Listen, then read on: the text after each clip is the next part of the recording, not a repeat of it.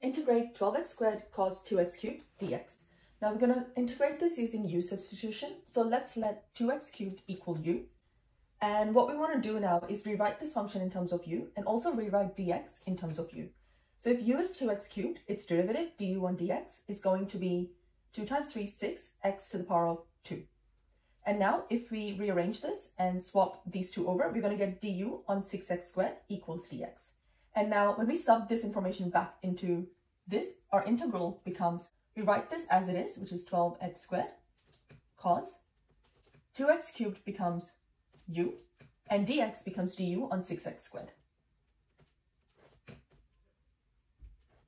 Now this is good substitution because we can see that this x squared and this x squared cancels and 12 divided by 6 is 2. So our integral becomes 2 cos u du.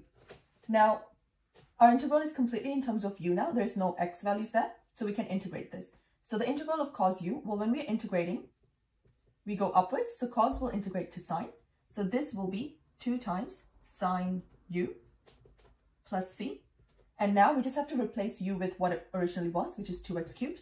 So this will be 2 times sine of 2x cubed plus c.